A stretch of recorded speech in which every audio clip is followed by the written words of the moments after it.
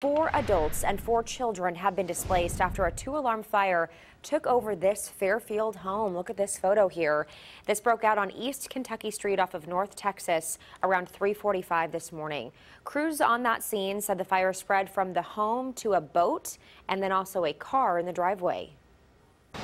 That was pretty intense. It was a pretty good working fire when we first got here. Flames were probably shooting 25 to 30 feet in the air. Crews say the home is a total loss, but they were able to keep the flames from spreading to other homes. Fortunately, no one was hurt and the cause is under investigation.